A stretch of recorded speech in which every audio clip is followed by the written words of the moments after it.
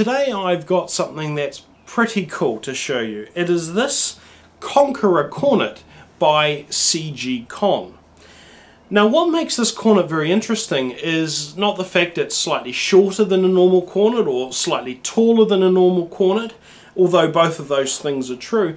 It's because of where the lead pipe goes. Lead pipe starts here, and instead of going into the third valve like 99.999% of all cornets, it goes into the second valve.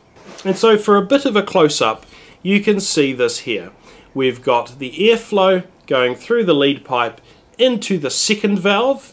As you can see there, you've got the second valve tuning slide here. On the reverse side, you've got the airflow going from the second valve here through this tube and into the third valve.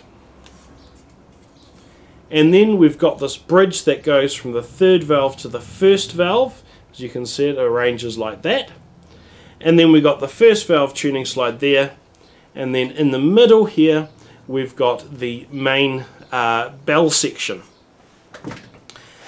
Now this particular cornet was made around 1909, so it's very nearly 110 years old.